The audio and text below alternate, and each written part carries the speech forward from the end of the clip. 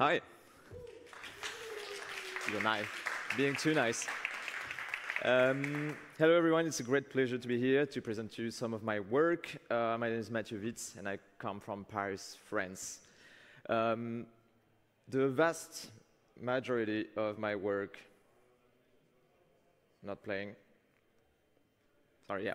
The vast majority of my work deals with using Blender, but I do wear, let's say, multiple hats. On the one hand, I'm the CEO of a company that is called Focal Expertise, which deals with the video analysis and the 3D reconstruction of complex events using heterogeneous sources. We mostly work for the French justice or other institutional projects. To get a better idea of what we do, I highly recommend watching the amazing talk from Nick from Forensic Architecture from last year's conference. On the other hand, I've been involved over the last 10 years, first as a PhD, then a researcher, and now freelancer on some research projects that led to the development of an add-on that is called blenDIC, that is now used by aerospace engineers for performing what we call virtual material and structural experiments. So I will take the remaining 18-ish minutes to tell you the story of that add-on and how it helps engineers doing their job. So let me first explain to you what we call material and structural experiments. So as researchers or engineers, we usually have to solve real-life problems. We see something that we want to understand. In our case, sometimes it would be the cracking in reinforced concrete. We want to predict, to follow the tip of a crack that would go along a beam.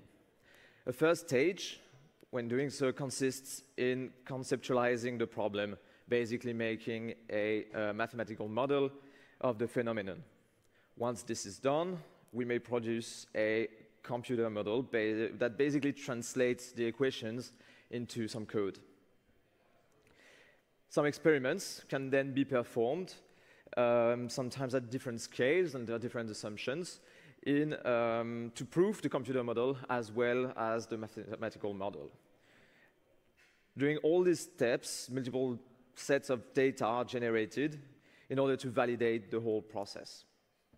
So I will be focusing in that talk on the last step, the experimental part in between the computer model and proving the real-world phenomenon.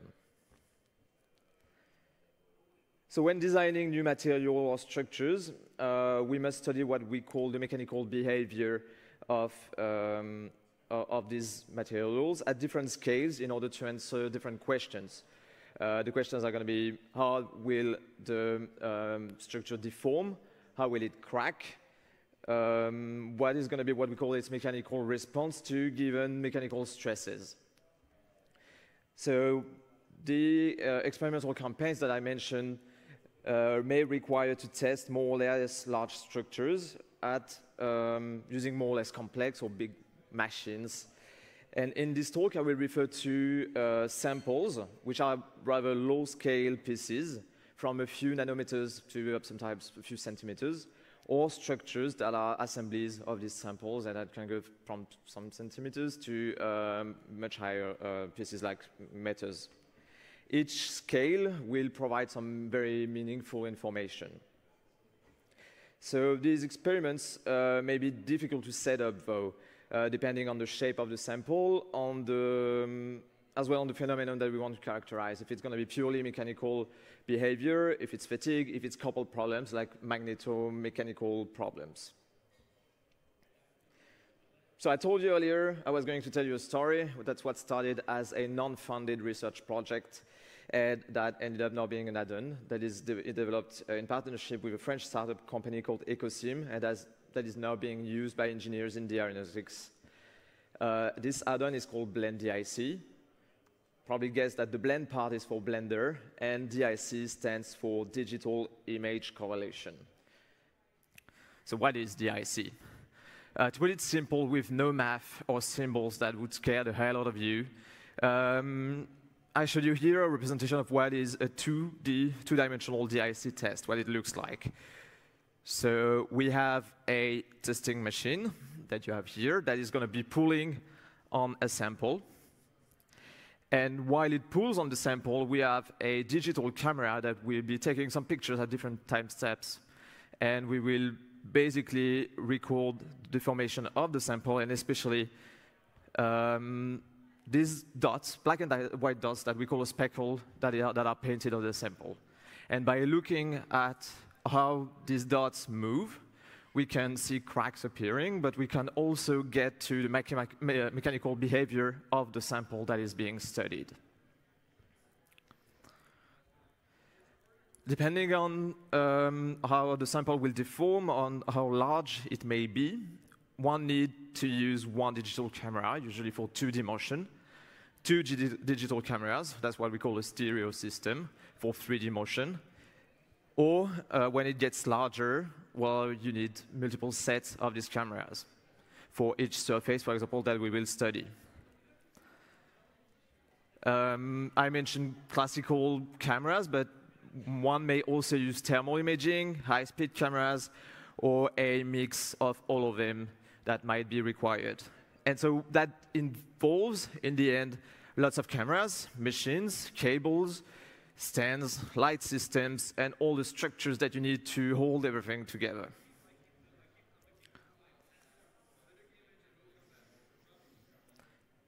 So to give you an impression of what the overall pipeline looks like, I made this figure. So as I mentioned earlier, we start with a simulation and a design. We want to measure something.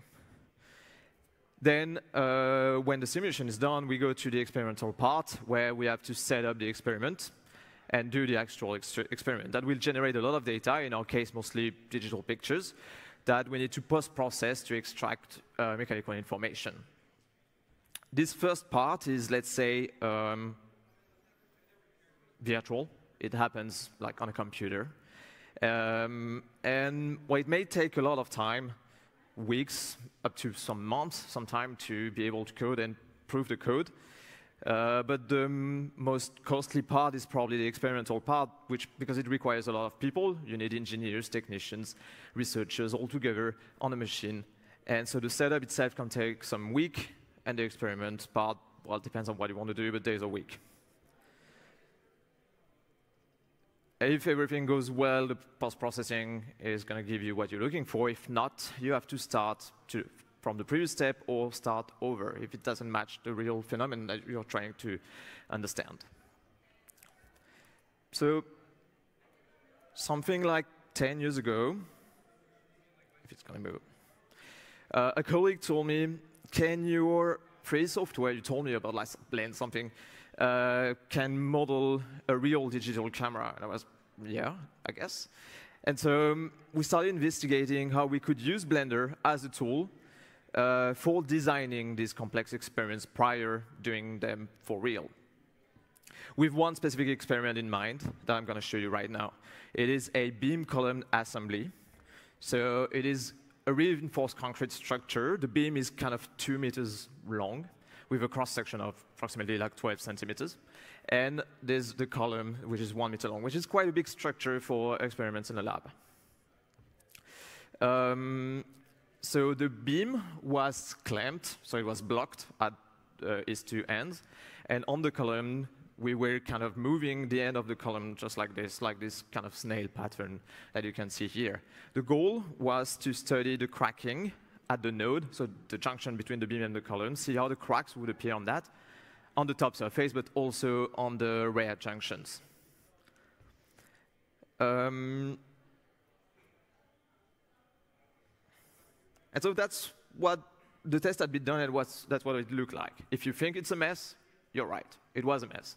There were 10 digital cameras, multiple light sources that were required, cables everywhere to power and transfer the data, a huge machine here on the bottom left corner that is called a hexapod that was here to enforce this kind of nail pattern that I showed you.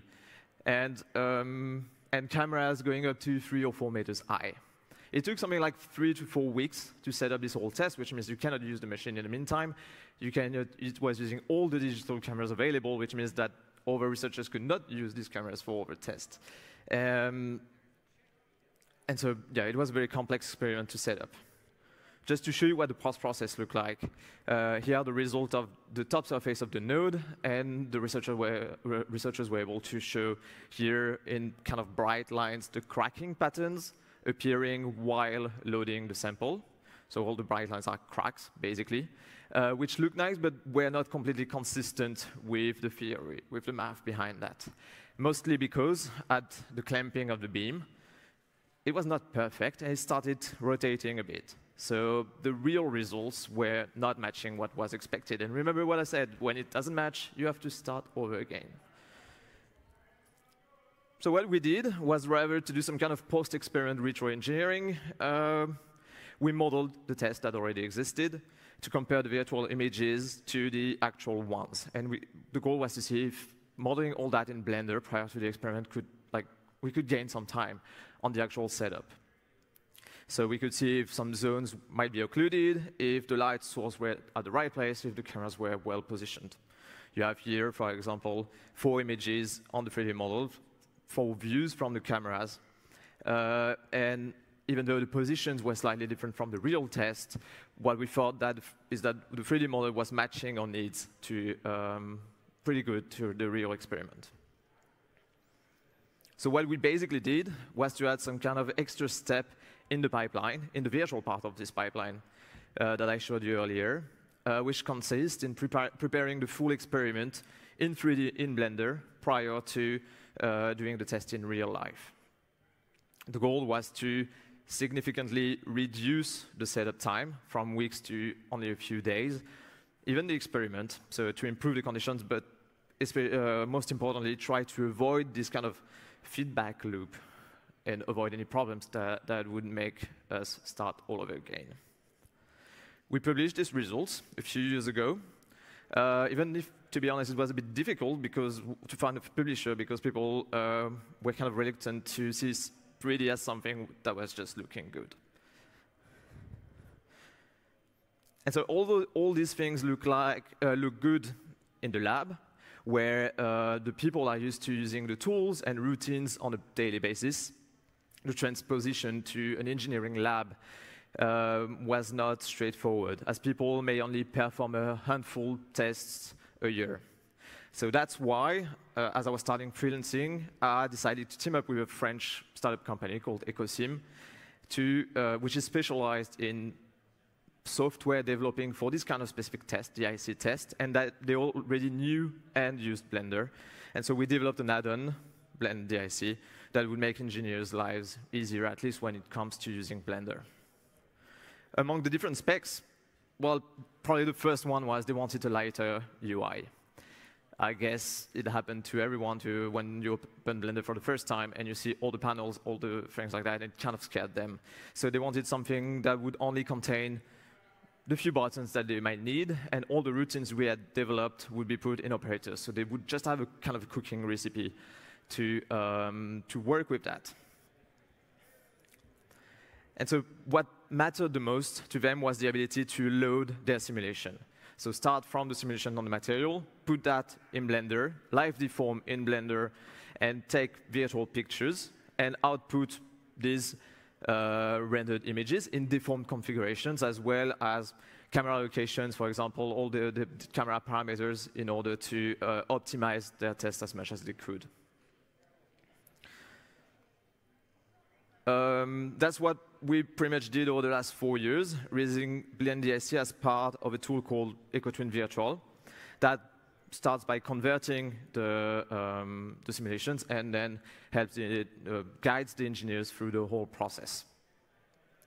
And it is part of a suite of softwares that will not only help them set up the thing, but also post-process and validate their data. So here's an example.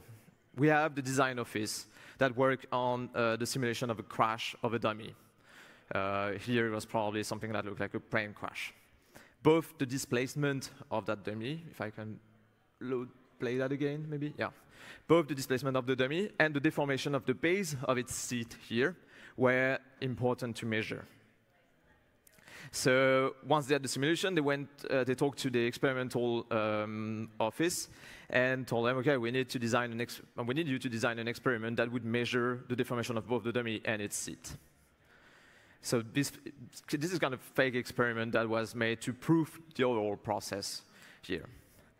And so the experimental team was able to model their test in Blender, loading the geometry first, testing it, rescaling the speckle if needed, adding some environment and some digital cameras. So one stereo system that would focus on the dummy and one system that would focus on the seat in order to measure what they wanted. They were also able to add some markers on the dummy in order to have some kind of reference points in the scene. And so once ready, the engineers could live preview what they were doing based on simulation files and render the images and compare that to the actual simulation. Here, hopefully, they would find the same thing. But with this pipeline, they could try different things, different lighting systems, different cameras, and everything. There were quite some challenges in developing blenDIC for this kind of thing. The first one was the ability to feed 3D mesh data from the simulation directly into Blender. And EikoSim developed a converter to extract the data from the simulation. And I developed the custom importer that was feeding this data directly into geometry nodes attributes in order to live deform everything according to the scientific data. We also needed some extra information in the way we handle digital cameras, the cameras, so in bby.data.cameras, in order to remember the models of cameras we were using, remembering like which stereo systems, so which cameras were paired together, for example, as well as a custom depth of field tool that we developed that is slightly different from the one in Blender. And the most interesting part was to have a custom render routine that would take into account heterogeneous digital cameras, so mostly with different resolutions, which is not something that Blender natively does. And so here we might have different types of cameras, and we needed to take that into account when rendering. So back to a dummy, the simulation was done. We could go to the experiment, where you can see we have these 4 cameras. The environment is kind of, there's more than what the engineers would put. It was just kind of to show off for the conference.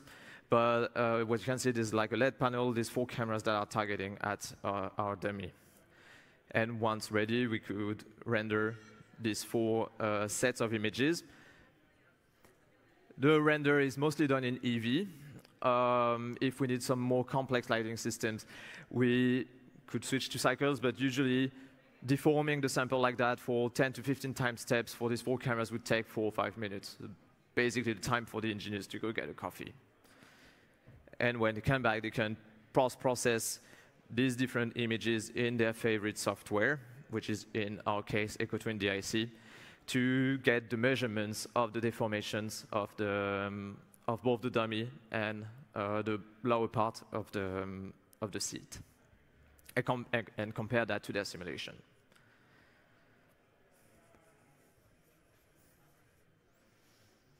So that was just one example of what we can do. I didn't go into too much detail because it would get a bit boring with all the other possibilities that blenDIC can do. But there's tons of plans in the future for this add-on.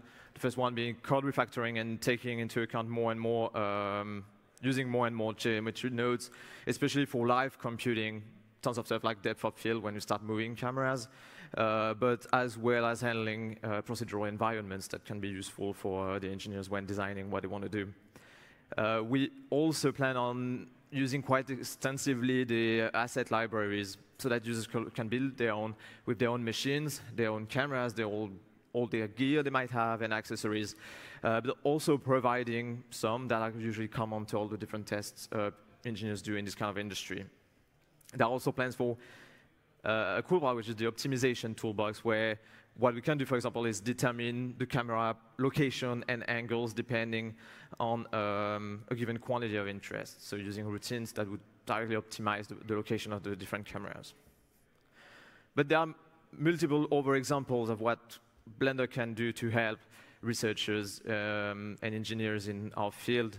Another project we've been working on is the use of, for example, here a robot on which is mounted a digital camera. The idea is to lower the number of cameras that would be used during a test and add more flexibility in the setup, moving the camera at the spots where that would be the most interesting to get the most relevant information. It's still an ongoing project. There's still lots of things we're working on. You can see the glitches on just moving the camera, targeting one spot.